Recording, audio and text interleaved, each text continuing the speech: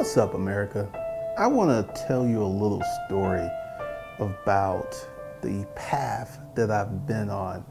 And hopefully this will help you if you're having tough times, if you're going through it, if you're in a bad situation, because I know what that's like. I know what it's like to be hungry. I know what it's like to have absolutely no money whatsoever.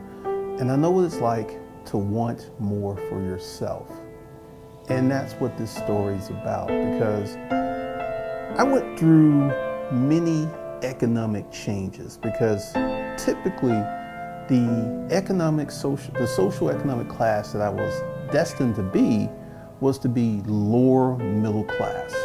And that's what I was pretty much steeped into for the longest of times before, because I'm going to tell you a few things that you need to understand and that you need to change to make your life better, that you don't know what you don't know.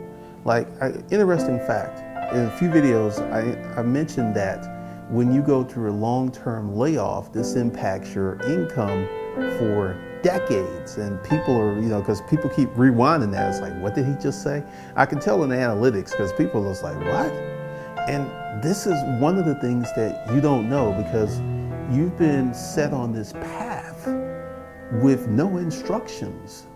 Some of you had really good parents that schooled you, that educated you, and some of you just had, put it, shiftless parents who didn't really do anything for you except gave you life and raised you and fed you, and that was about it. And this unknowing, you have no clue to how powerful you are. You have no clue, because you've been indoctrinated into the behavior of your social economic class. There is someone out there right now who is a janitor who has the mental acuity to become a doctor. But because of the indoctrination and the social reinforcements of the social class, because this is one of the things that used to happen to me as a kid. I grew up and I have a speech impediment. I know many people think that I'm lying, but I spent 6 years in special ed. And one of the things that happened with my social economic class is I used to leave from the 1st to the 6th grade. I used to go out to these vocational trailers, and I would flip flashcards because I had problems saying words with TH. And there was a lot of words I just could not say. It was a problem for me. There was just something in my brain that did not allow my mental and my mouth to connect. So I spent 6 years in special ed, and one of the conditions, because of my condition, I wasn't allowed to use slang, because it was hard enough for me just to speak normal, and they didn't want to confuse me. So I had a very peculiar way of speaking as a child. And members of my same social economic class would like say, why are you trying to speak white? Why don't you speak like us? I mean, this was a problem, and this is the social reinforcement of your social economic class, that they will come into you and they will prey upon you because you're becoming dissimilar from them. And they see that as an attack on who they are and their way of life. So it could be sometimes very rigorous, very vigorous. There are millions of kids across the United States who are bullied, who are beat up, who are just for being different. They've done nothing other than being different. And I was like, why do you find fault with the way that I speak, Percy? And he just looked at me. He said, that's what I'm talking about. That's what I'm talking about. I don't know why you speak like that. So this was my first experience with being viewed as an outsider in my social economic class. And this is going to be real important, because I'm going to flash forward many, many years, because that's where it all started. And then I graduated high school and I joined the military, and then I bumped up my social economic class and I got exposed to so many new people. I remember the first time I had a birthday party was when I was in the military. I remember it was at Schofield Barracks, and it was at Tripler, because Tripler had hospital installations on the post, and by good fortune, I got alerted where I got to go work in the Tripler Hospital. I got to work in the lab. I got to wear whites and everything. It was a training program. It was really cool. And, you know, we're just talking, and I met all of these wonderful people. And then, you know, it was like, hey, you know, when's your birthday? And I was just, you know, we were talking about this, and this was many, many months in advance. And then one day, everyone like disappears in the lab, and I go looking for them, and everyone's in the break room, and there's this big old birthday cake for me and birthday cards and gifts and stuff. And this was the first time that has ever happened to me. And I will go back to when I was in basic training. First Sergeant Branch left an indelible impression on me because he was real. And when I was going through basic training, it was the summertime, so there was a lot of reservists going through it. So, you know, he had a special place in his heart for active duty, and that was active duty. And I remember when we were getting our Class A's, and he said, this is the first suit that many of you have ever had. And it kind of hit me because it wasn't the first suit that I ever had, but some of the people I was talking to, it was. And, you know, to be in the military, it forces you around many people that you're not normally around. And this opens up your eyes to the way the world is.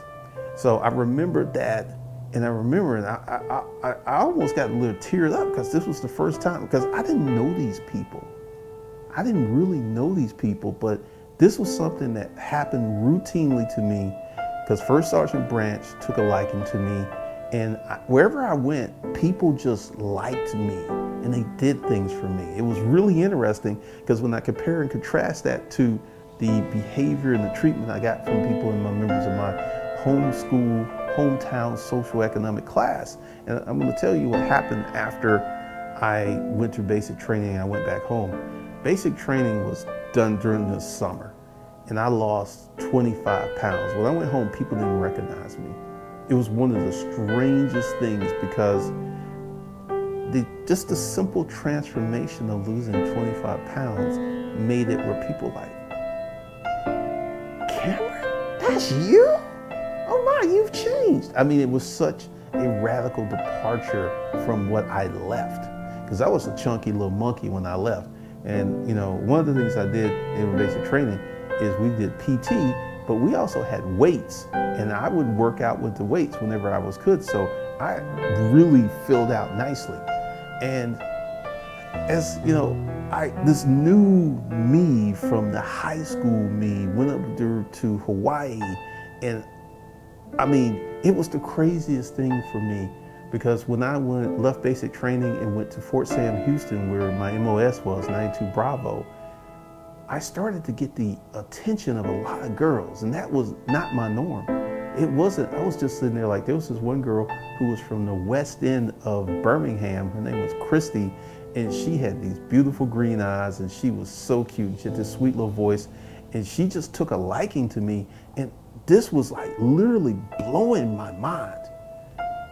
But see, once I changed my physical, it also changed my mental. So you know, Fort Sam Houston, a lot of good things happened there. I have many good memories. Then I went to Hawaii, and then I went to Schofield, and then I worked at Tripler. And then the problems began when I came to Atlanta, and I was at Fort McPherson, the place that Tyler Perry owns. And it was so different because I came from the 25th Infantry Division, and people were like in awe that's like, oh, he's from the Infantry Division. Because in the military, if you're an infantry, that's like the highest status you can have, being an infantryman. And if you're affiliated with an infantry post. And I come to Fort McPherson, and it was so different because, you know, Schofield Barracks, you know, we were up at 4:30 in the morning running up to Coley Pass singing cadence. And it's like 6 miles up there and back. And I went to this completely, I mean, Fort McPherson back in the day was so relaxed. There was no organized PD. Essentially, you had a job, you went home, and you had weekends off. Except I worked in the lab, and I had to work some weekends because we had reservists who would come, and sometimes we would have to be there on site to open up stuff for them and everything. And then I was at a quandary because I was about 6 years in, and I was like, 14 more years, you can get retirement. Like at that point, I just decided to get out. And this is where the problems began, because I got out in 1991 and I was homeless in 1997. So literally 6 years, because I got out, I was able to get a job, I got married, we had a family, and I did all of this other stuff, and it became a struggle. And I didn't understand, because this was my program, and it's like you go out, you get a job, you support your family, you work, you pay bills, you go to the grocery store. And what started to happen is once I left the shelter of the military, my financial orbit began to decay. And it was little, and in the beginning it was just a little bit, because when I got out I had terminal leave, and I had a whole bunch of, I literally had 3 months of terminal leave, so I was getting my full military check, even though I wasn't doing anything. And then I got a job like pretty much my second week out of the military, so I was getting my job income and I was getting my military income. So I wasn't really feeling financial pressure. But once that terminal leave started and I began to have adult bills, and I still had a car payment, and I had a rent, and it slowly started to decay, and I could feel it because I didn't have as much money as I used to have. And what I didn't realize was that was the beginning of me entering into poverty. That was the beginning, because I was working, I was bringing home money, but I was never making any financial headway. And this is why it was so easy for me to be homeless. And many of you are in the same situation where you're working, you do everything you can, and at the end of the month, there's just not enough money. And I kept finding myself in this situation, and I got a part-time job, then I got a PRN job. There was a 2-year period that I worked 7 days a week, didn't miss a day, 7 days a week, and I was proud of that, but I didn't understand the things I'm going to tell you later in this video. And 91 was okay, 92, it got kind of hard, 93, 94, 95, 97. And 97 is when it hit the fan, because I was married at the time, and I came home because I worked second shift at Northside Hospital, and my ex-wife was in a bad mood. And we got into a fight. And then she's like, I'm gonna call the police on you. And me being a smart ass, I handed her the phone because I didn't do nothing to this chick. And she called 911 and the police came, and this was during the Rodney King era, and my heart was all up in my chest. And at the time I was working out, I was diesel, and the cops came and they separated us and they walked around, because one cop was orbiting the apartment. He was walking around, because I didn't touch her, I didn't shove her, I didn't do anything. She just blatantly lied. And this set a chain of events off that were crazy, because she left with the kids. And what she did is lied to her family and my family that I had abused her. And they believed her, and everyone started treating me differently. And it was the craziest thing. I didn't understand what had happened until many, many years later. And it was like I was this abuser, except I wasn't. I never touched her. And this began and she also told some of our shared friends. And they distanced themselves from me based on her words. No evidence, no jury, just boom. Okay, he did that. He's a bad dude. We're gonna not participate. We're not gonna be around him. And one of the funniest things is, through that period, my network got fractured because of that lie. And then I fell into a state of depression. I mean, when things like this happen, you don't expect your wife to call the police on you and say you hit her when you didn't. You never wake up thinking that's going to happen, but it did happen. And slowly but surely, I started, my work performance fell off. And this was the descent into poverty, because that one chain of events, that one lie, that one event just started all of this mess. And literally 8 months later, I found myself homeless. 8 months, just 8 months, because my work performance deteriorated. And then she took the car that we had, which I was still paying for. And then I figured out a way to get another car. But it was because I still had to pay bills, because I still had to pay her child support. And that was another hit already on my meager income. Well, it was pretty decent income back for, you know, for where I was, but that happened and this happened. And the next thing I know, I was homeless, like literally 8 months after that event happened. And let me just tell you, being homeless, you get really creative, because I was homeless during the summer. And one of the things I did is, like, I had a gym membership. And what I would do is take my showers at the gym, and I would sleep in the parking deck at Northside Hospital. And I'll tell you a little crazy little story. My car battery went dead. Something happened with my battery. Fortunately for me, it was a 5-speed.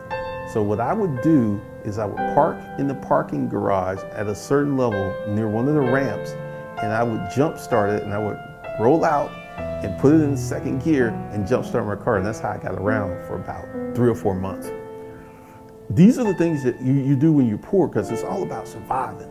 It's about, you know, making it to the next day. And this becomes a habit of surviving. The urge to thrive and to rise up, that's not even your mindset. Your whole mindset is, it's Monday, let me make it to Tuesday. God, let me make it to Wednesday. God, let me make it to Thursday. God, make it. This is the negative loop that you enter into when you enter into the descent of poverty. You never ever think of appreciation. You never think of building. You never think of abundance. It becomes a habit. It becomes such a pernicious habit. And I fell into that habit where I was doing crazy things.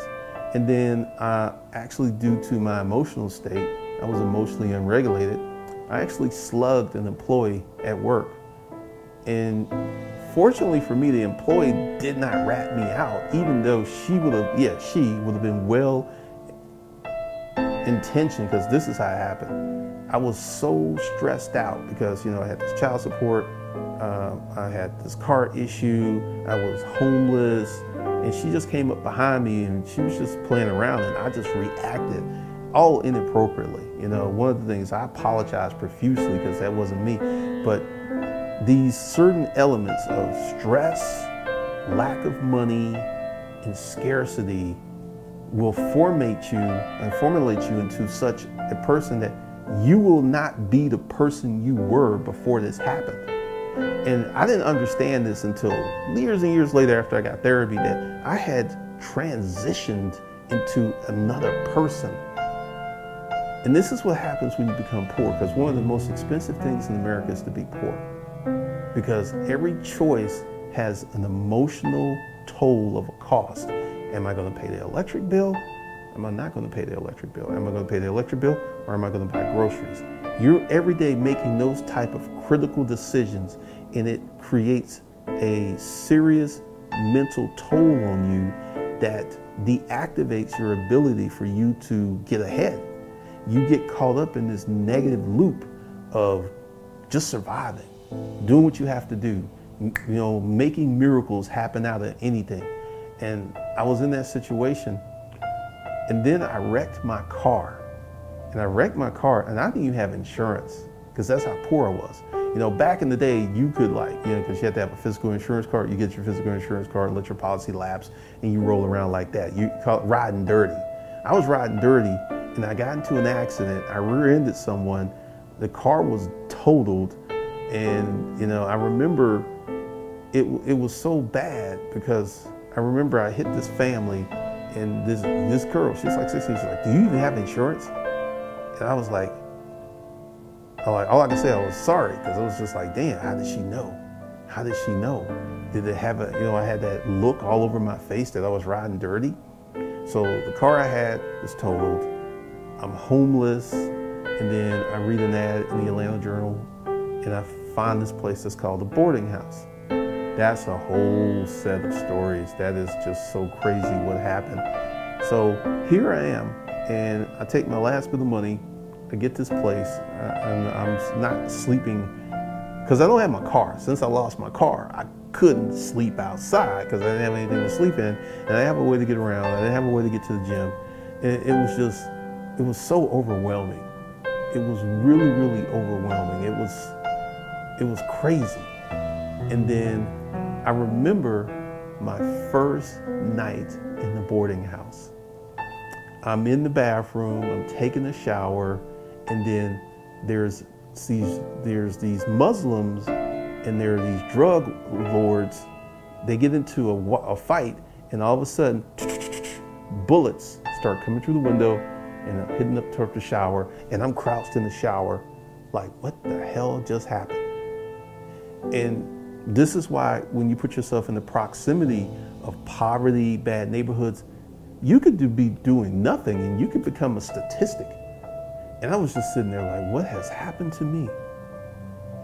Then I go through this process, and this is where, remember what I told you, how my peer group thought I was an outsider? I was broke, I was homeless, I had no car, I had lost my job, and the people in the West End thought I was a police officer because I shaved. I would literally have people around the neighborhood walking, what's up, Mr. Officer? How you doing, Mr. Officer Jones? I was like, just simply because I shaved. Because the simple act of being clean shaven and having a certain level of grooming separated me from them. That was it. I was just, many of them were better off than I was financially. And they were walking around thinking that I was an installed operative for some crazy stuff. And then this was a 3-year period from 97, 98, 99. In the 97, 98, I was just feeling sorry for myself. I mean, because it was such an overwhelming descent, because I had lost an apartment, I lost my car, I was just out here, just living. And then I had responsibilities, I had obligations, I had bills that were piling up. It was hell. And I know that many of you are about to, or some of you right now are right there. And I'm here to tell you, as bad as it gets, that is the here and now. It is not the future. It is not the future. You cannot let your present circumstances define what your future will be. I didn't understand that, and I didn't know that at the time. So I was going out. In the first 2 years, I was working all of these crappy jobs, but I kept my character, I kept my work ethic, because later off, these things will work really well for me in the future. And about 99, I started to straighten up, and I began to understand what happened to me, and I took off the shroud of victimhood, and I began to accept responsibility for my situation, and I began to make better decisions. And this is where I came across Earl Nightingale Lead the Field. This is where I came across The Power of Your Subconscious Mind. And I met this girl, and this was funny, because even though I was a bum, I was a, TLC, you're a scrub trying to holler out the side of your best friend's right. That was me. I didn't have no money, I had no prospects, I had no future. I was just living, but I was able to meet some nice women and form some relationships during that time. And this girl who lived in the city apartments, like there was these nice apartments that were downtown Atlanta, she took a liking to me. We started hanging out, and she introduced me to meditation. That was a game changer. Meditation actually calmed me down and enabled me to be very introspective and to see what was going on and to feel and to understand many of the things that were happening. So after that, I got a better job at VoiceStream, which is now T-Mobile. And I was working really hard. I was happy. I was inside, because one of the things that happens is when you fall into these poverty traps, what becomes a good job versus a bad job is dependent upon if it's inside and clean, or you're outside hauling bricks or pouring hot tar on the roof. These are all the things I did. I did several of those jobs. So I was inside, I was, my effective rate was like 15 bucks an hour. I was making a lot of money, I was doing well, I was starting to dig myself out the hole. Then one day, it's like, hey, I need to speak to you. I go into his office, and I'm thinking, I'm getting a promotion or something, because I'm burning it up. It's like, we gotta let you go. And at this point, a lot of my narratives began to crash. I'm doing a good job. I'm salesman of the month, you letting me go? And it was a very valuable lesson for me to learn, because I did not control my destiny, because I was placed in there through an agency. So I didn't come through the front door, I came through the back door. And that's typically where the trash is removed. And I remember, because at the time I had been listening to Earl Nightingale, I had been listening to Tony Robbins, I had been reading The Power of Subconscious Mind. And at that moment, I made a decision. I wasn't a victim. I was like, no, I don't need 2 more weeks. I'll go home, I'll figure it out. And I went home, and this is where I concocted Scheme Incorporated, because I knew the value of technology, and I had a computer. I had figured out a way to get myself a computer, and I got on that computer, and I went to Monster.com, and I created 5 different resumes for 5 different jobs that I applied for, and I got one, because I knew that my problem wasn't a lack of work ethic, it was a lack of opportunity. And then I created this plan, and I wrote it down. I wrote a handwritten plan, and then I created my own reference, and it worked. This was the first time, because this was the stuff that I got from Earl Nightingale, this is stuff I got from Tony Robbins, and this is stuff that I got from The Power of Subconscious Mind. And I imprinted it on my mind that I was going to get a better job. And I got my first really good job, because it was like $19.99. I was making $38,000 and some change, plus commission. And it was it was more money I was making in the hospital working 2 jobs. So this actually removed me from the poverty situation, because at that point I became about solid middle class, because $38,000 adjusted for inflation today would be close to 70. So I started off with a really good position. I got into a good crowd. I started a network, and this is when the upward descent began. And also, this is where my good work habits kept me in the game. So I understand you may be working a crappy job, you might be doing some bullshit, I understand that, but you got to do it to your best of ability, because you don't want to give yourself bad habits. You don't want to do that. And and also, because of the experience that happened to me at T-Mobile, I wasn't employee. I wasn't a loyal employee anymore. I was a renegade.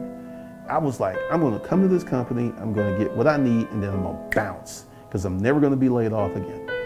So I was at Rent-A-Crate 8 months, I was at Panel System 8 months, I was at Business Environments 8 months, and I got what I needed, and then I bounced, and I started forming my own economy, my own business. And I've not had a job since Business Environments. I've never gone back to the employee side of the quadrant. And I'm here to tell you that, it was really, really bad. And this is where I'm at today. You can do it. It's not going to be easy. I'm not going to blow smoke up your butt and like, oh, it's not. Because you're going to go through a personal transformation, you're going to go through a physical transformation, and you're going to go through a spiritual transformation. Because when you're poor, everything changes. And, unless because this is why, I can live in this neighborhood and live the lifestyle I know and still recognize that there are people out there who are poor, who are suffering, because I used to be one of those people. And those memories never go away. Never go away. Of shivering in a cold winter night in a room that didn't have any heat. Right now, there are people who are renting apartments that don't have hot water, that don't have working appliances, that literally have roaches crawling all over the place. This is where people are living right now. And one of the things is, remember what I said, you don't know what you don't know. You don't know what's happening to you when you're going through this descent, because it's hitting you on a spiritual, mental, and often physical level, and you just adapt. You just start doing what you have to do to survive. So one of the things that you have to do is understand what is happening. And that's one of the reasons I'm doing this video, to give you some clarity to what's happening to you in the traps. The first trap is you're going to get comfortable living that lifestyle. this is one of the things I used to run into with many of the men I used to work with who were casuals or working day labor. There are people who become acclimated to the day labor lifestyle. That's like, hey, I got 35 bucks today. I can get me something to drink. I can get me something to smoke. And that's all they live for. So one of the ways to avoid this trap is to have very lofty goals. And these goals will seem impossible at the time that you're where you are. But you gotta have them. Because once I started setting goals, once I began to understand who I was, where I was, and what was happening, because the thing is, this is so pernicious. It can happen to you overnight, and you can become a person that's always in crisis mode. Everything's a crisis. And you don't even know how to operate unless there is a crisis, because that becomes your de facto operating behavior. So you got to pull yourself out of that, and you got to start thinking, I am worthy. At one point during this thing, I got deeply, deeply depressed, and I didn't feel like anyone loved me. I didn't feel like I even deserved love. I didn't feel none of that stuff. And then I started to remember that wherever I went, that people adopted me and liked me over and over again. This was just a reoccurring theme in my life. Wherever I went, people just liked me, and I was like, okay, you're a valuable person. You have value. And I had to give myself, it had to be the internal cheerleader and give myself the pep talk to get myself out of the depressive funk, which, and I wouldn't recommend it. If you're really depressed, you may need to go see someone. Escaping depression isn't something that everyone can do, and it isn't a matter of you being really strong or weak. It's a matter of just how bad it is for you. My depression wasn't clinical, and I was able to work my way out of it. But even then, I did have some behaviors and stuff where I still sought therapy, and that was really beneficial. So if you need to go to therapy, go to therapy. And one of the things is you have to understand the game. You have to understand how things work, because you were taught a set of assumptions and a narrative that can be falsely 100% false. But if you operate and move like it's real, it becomes real. And this is what happens to so many people who are literally trapped in poverty. I've made this recommendation before, but go ahead and watch The Wonderful Whites of West Virginia. That will open up your eyes to generational white poverty, that cycle after cycle. Because see, what happens is this negative loop keeps replicating. And they just keep going in this circle. Drugs, jail, poverty, out of wedlock. It just keeps going, keeps going, keeps going. What broke me out of it was getting laid off. But I had been doing some self-education, so I had knowledge of the situation. Because Earl Nightingale, when I was getting laid off, Earl Nightingale's voice was in my head, and it was like, you know what, you're going to serve somebody. You're going to do better. This is not going to be the end of you. And I went home and I did what I needed to do, and I came up with a plan, and I got the best job of the time for me. And I worked my way out of that situation. And literally, once I began to operate, and this is the thing, you have to be a person of action. If you're just kind of sitting around being depressed, that's the worst thing you can do. So literally, from the time I got laid off till I got the job at Rent-A-Crate was 6 weeks. It was literally 6 weeks. And it could have been faster if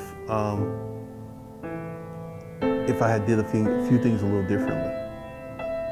Because Rent-A-Crate, because I got a call from the president of Rent-A-Crate, it's like, hey, did you get your offer letter? And I was like, no. The next day, I got a UPS overnight thing with my offer letter, and I was just reading this. We'd like to offer you this job. Starting salary would be $38,000. That, for me, that was such a pricely sum, because I had never made that kind of money in my life. And then I actually checked myself. I was reading the offer letter. It's like, okay, I'm going to accept this job, but I'm going to make more money. I'm going to do this job. I'm going to learn what I need to learn, but I'm going to be out after a certain period, and I'm going to make more money. Even though I was still in that, because even before I accepted the job, I set the goal to get a better job to make more money, because I had learned about these traps that keep you poor. There's a mindset trap, there's a money trap, there is an acceptance trap, and I immediately was like, instead of, I had no illusions that I was going to go work at Rent-A-Crate and be there for 40 years. It was like, I'm going to be there as long as I need to be there. I'm going to get what I need, and I'm going to go. And that's what happened. And then I got my next job. I made $60,000. $22,000 a year bump. $22,000 adjusted for income. That's 6 figures. Then I was there. I networked. I learned what I needed to learn. I got things done. Then I bounced. It was a plan. See, once I understood where I was and what was going on, I understood that I needed a plan. You need a plan. And you need to be active, and you need to be working on your plan. And then I was there 8 months, and I bounced.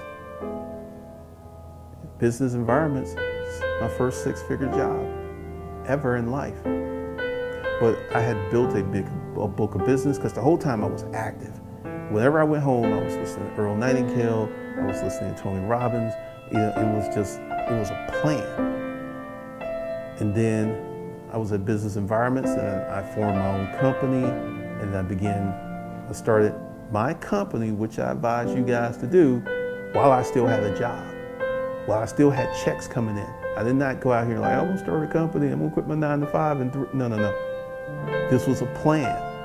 Because the ultimate plan was for me, and I didn't even see myself as a business owner, but I wanted to put myself in a position where I couldn't be laid off again.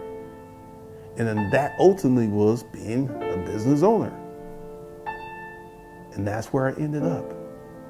From being homeless to sleeping in my car, in the garage, the parking garage at Northside Hospital, to wrecking my car, to sleeping in a room with no heat, no air.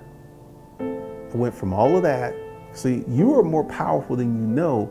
And one of the things is, due to your social economic class, you may not ever have anyone tell you how special you are. You may never have anyone in life tell you how powerful you are and what you're capable of.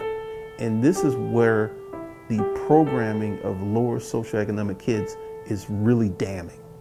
You've got little kids out here, they've never been hugged, they've never had a birthday party, they've never been shown any love, their parents just had sex and had them, and that was pretty much it. And they never had a chance because they didn't know what they didn't know. So hopefully this helped you and understand, like right now it's crazy. I know that, per my last video, 13.13% unemployment, you're being lied to. You're just being lied to, and you're being manipulated because they need your vote. That's the only reason you're being told this. They need your vote. They need you to vote for them based upon false narratives. So what I want you to do is to sit down and take a sheet of paper and write out what kind of life that you want. Because this is one of the things I did. I did this the night that I created Scheme Incorporated, and I was like, what kind of life do I want? And I was like, I want to make money. I want to be somebody important. I want to be someone of note. And write down what kind of life that you want, even though your life could be on fire. I mean, right now you could be 3-4 months behind on your car payment. You could be on the verge of being evicted. This is the time that you create this critical action. Because remember, your now is not your future. What's happening now is not your future. As someone who's been there, as someone who's been worse off than most of you. I mean, it was just really bad being poor because of all of the things that come into being poor and the negative mindsets and the negative loops and everything. And like I climbed out of it, you can too.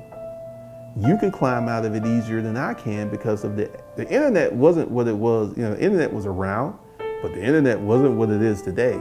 And literally, the internet can transform your life. And I knew the internet was powerful, very, very powerful. And that's why I had that computer. And that was one of the reasons I was able, because you know, I had a computer. I didn't have to go to the library to do this. I was able to do this from my bedroom. So take heart and go below, get 30 days to 2,500, get the Hustler's Mindset, get those 2 courses. Don't just download them because they're free, but get them because they can help you change your life. And if you're in the position where you want to go to the next level, go ahead and get How to Make Money from Scratch. There will be a live webinar coming up very soon. There's already a ton of information there to help you navigate what's going on and for you to build a business to serve your community. Because I'm telling you, you can do it. You really can if you believe and start to learn what you don't know. Those are the 2 keys. First of all, you got to believe you can do it. Because when I came home and I concocted my plan, I believed it in my core that I can carry this out, and it worked. So go ahead and do that, and then check out this next video right here.